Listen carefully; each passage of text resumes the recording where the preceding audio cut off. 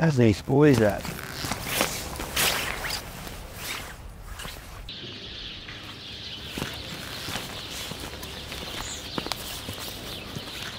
Servus! Servus! Amigo! And? Good morning, eh? Hoppala! Hoppala! Hurry up, you boys are late.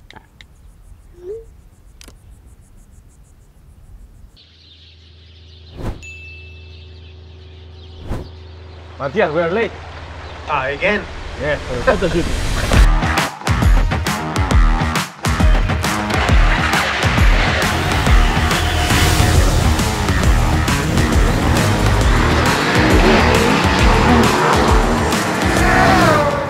Come on, we've got this shooting to do.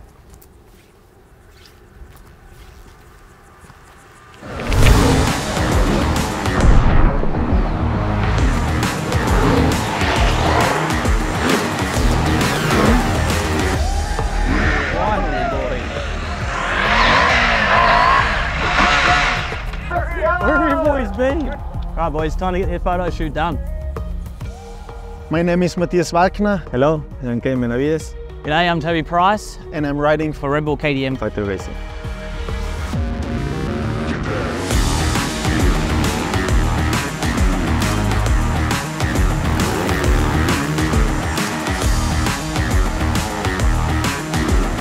To describe to somebody that doesn't know what Dakar's all about, for the bikes, we start quite early in the morning. We're around 3, 4 o'clock in the morning, we take off.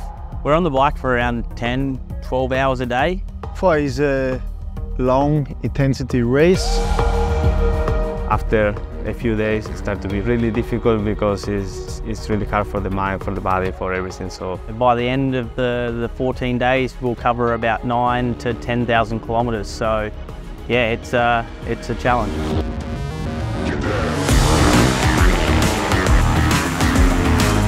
yeah, for the Dakar I prepare during the whole year. There's a lot of testing, development on the motorcycle that gets us pretty much physically ready, and we're trying to improve to make the race a little bit easier for us on the bike. We found a really good plan with the complete team, and the best thing is just to spend many hours as is possible on the bike and doing some road book stuff. Also by myself, I mentally prepare a lot during the year. I train a lot with my psychologist. It can help a lot in such a long race, because in the end it's not always that it's so hard for the body. It also, this kind of race start to broke a little bit your mind. You can't lose sleep on things that have happened that you can't change, and yeah, you need to try and stay focused on the road book ahead and what we call our navigation tower. Yeah, we have a road book that gets placed in our hands 20 minutes before the stage. And yeah, we basically have got to quickly scan that as quickly as we can. A lot of people think it'd be quite easy, but yeah, to try and ride a bike at 140, 50, 60 kilometres an hour, take your eyes off the road and to look at the road book, you run at a risk pretty much the whole way. It's pretty wild and pretty scary at times.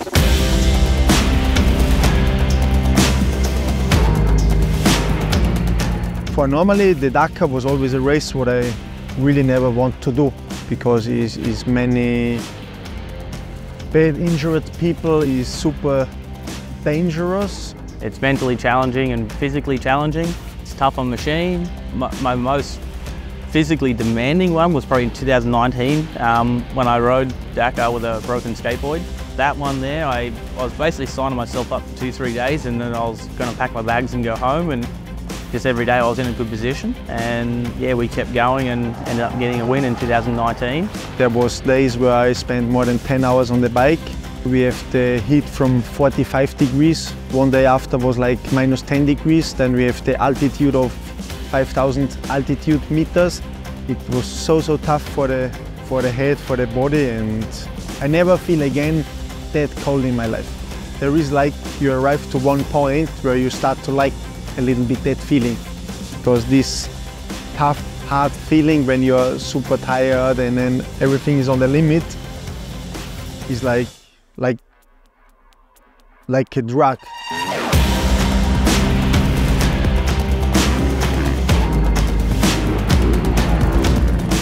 The Dakar means to me everything.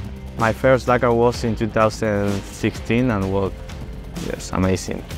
I finished the Dakar in 4th position, so it was incredible for me. I never expect that. My first Dakar was in 2015, and I actually got a podium on my first attempt, which was an unheard of result. The first Dakar I did was just really cool, because in these 14 days I have more stories to tell, to explain, than from my 15-20 year motocross career.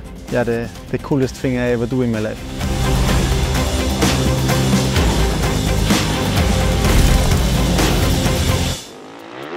Of course, to achieve the highest spot of the podium means everything, because this should be all of our goal. This year was special because I won with KTM. I have the honor also to fight until the end with my teammate. To fall 43 seconds short of a Dakar win, it's the closest ever finish in history of Dakar, and I always will remember that day in my life. Yeah, I've got to live with that one for the rest of my life to my name. After was a tough year. I broke my femur, and then when I was more or less okay, I broke my wrist, so it was a complicated year, you know. Everything happened for some reason, and I think I will come back stronger for the next Dakar. So I have to say, yeah, the last year we improved quite a lot, and I'm happy with the progress. This is my 10th Dakar I'm coming up to. Yeah, we're ready to race this one in 2024, and I need to get another win back in my hands.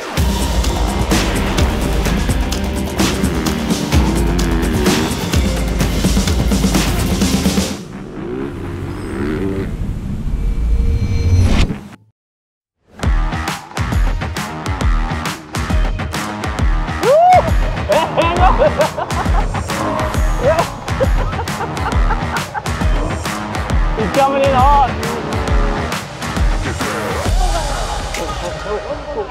3, 2, 1, action.